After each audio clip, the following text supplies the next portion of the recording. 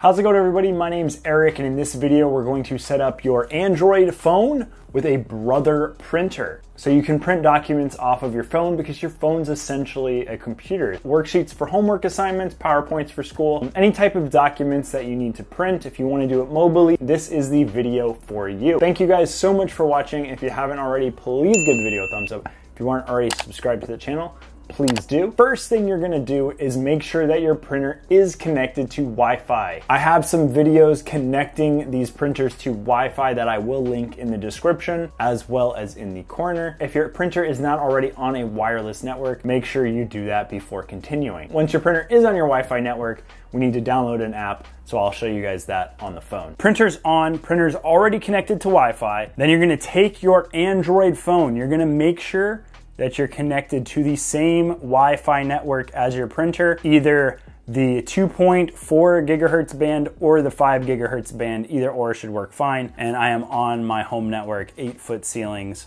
5G. The printer, however, is connected to 8-foot ceilings, 2.4 gigahertz, but it should still work perfectly fine. Then you're gonna go to Google Play Store. You're gonna type in Brother Printer Plugin. You're going to download this Brother Printer plugin. The app looks like this. 10 million plus downloads, 3.6 star reviews. It says you can print from Brother printers using built-in Android menu apps. Basically, it's the instructions to allow your phone to print to this printer. We're going to install it. I guess it's kind of like a driver. Once that plugin is downloaded and installed, it doesn't give you an option to open anything. It's literally just, it's instructions that run in the background that allow you to print from with a ton of printers, probably hundreds if not thousands of models, and it's gonna work with all Android devices. It's not at all device specific. After that, you're gonna wanna navigate to the document that you're trying to print. So I'm gonna go here into my files. I'm going to browse my documents, and I'm just going to print, I'm gonna print a sample shipping label. I'm gonna open it up with Google PDF. And as you can see, it's a document. It's actually a shipping label. I'm gonna go 3 dots up here at the top, go to print, and then you're gonna wanna hit this drop down here at the top, and you're looking for your printer model.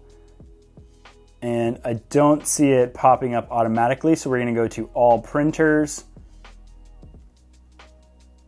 And there it is right here, the HL-2280. So you're just gonna match, I have a bunch of printers, so that's why there's so many. Yours probably isn't gonna look like that. You're gonna match the model number to the printer that you're gonna pick, and then it's going to load the document. You have these options if you hit this drop down. However, I'm just gonna be printing one document. I'm sending the file to the printer. It's gonna take some time to go through the router, and then it gets picked up by the printer, it just kicked on automatically, and it printed a giant label. Now I'm gonna go to another document. I'm gonna open it with Google PDF Viewer, and it's a couple of pages. I'm gonna go 3 dots at the top, print, make sure that my printer is picked again, the HL-2280. It's grayed out, so I'm just gonna wait a little bit until, I had to just wait a little bit. It was grayed out, and now it is full color. I can click on it,